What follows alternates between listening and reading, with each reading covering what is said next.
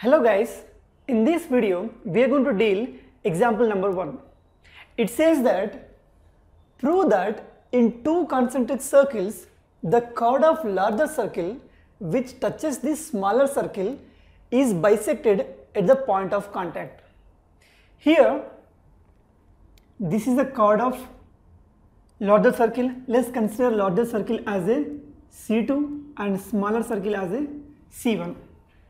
And here this is a chord and this is bisected over here, and here we have to prove AC is equal to BC.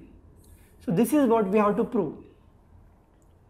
Again, here if you join this point and this point like this, and here also this. So OB is the radius of larger circle. Let us consider as R2, and this is also R2, that is AO, and here CO is a smaller circle radius, that is R1, and here we have to find out AC and CB. So we can prove this AC is equal to BC by using Pythagoras theorem. Here we got two triangles, that is triangle AOC, and another one is triangle COB.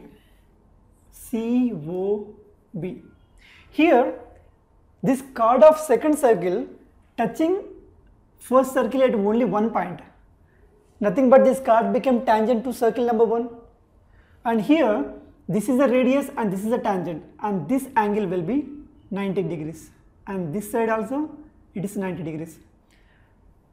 This triangle has 90 degrees as the angle over here, nothing but this is a right angle triangle and this is also right angle triangle. So here we can use Pythagoras theorem.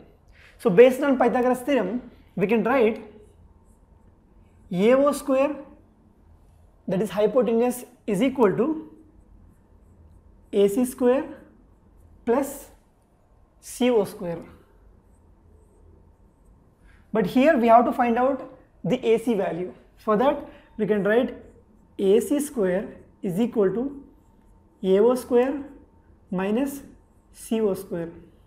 So we can write AC is equal to AO, nothing but it's the radius of bigger circle, that is R2 square, minus CO, nothing but a smaller circle radius, that is R1 square. So let us consider this as the equation number 1.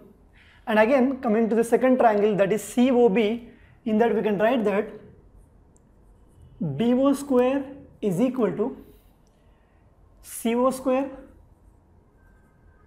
plus BC square. So here we have to find out BC.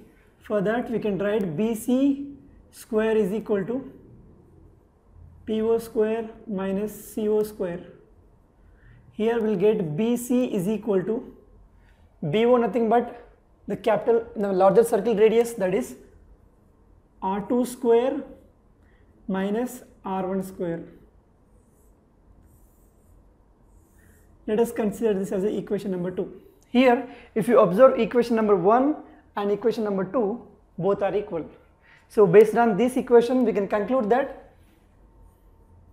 AC is equal to BC. TutorialsPoint.com. Simply easy learning.